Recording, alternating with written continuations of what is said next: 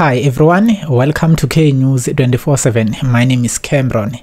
AMAZULU got their first win of this DStv Premiership campaign by beating AMAZULU 3-0. Club head coach MOLEFI NTSEKI made a comment after the game. Listen to this. I think a deserved win for the club, a deserved win for the players, a deserved win for the supporters.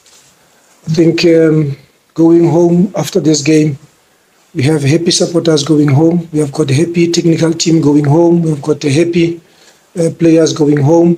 And the chairman will also be very happy when you look into the results that we got today. AMAZULU played the game. We scored the goals, which was very important for us because we have had very good performances, but not scoring goals. And I think today we started the game on a high in terms of respecting and observing the critical phases of the game.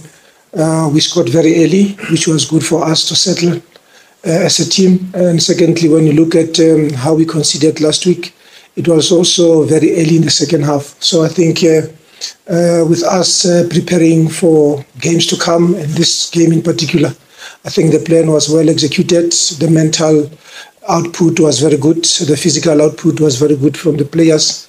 And also the belief in our players to say we can make it. So hopefully we have now settled the nerves, and going forward we'll be giving our best, our A game in all the games that we have to play.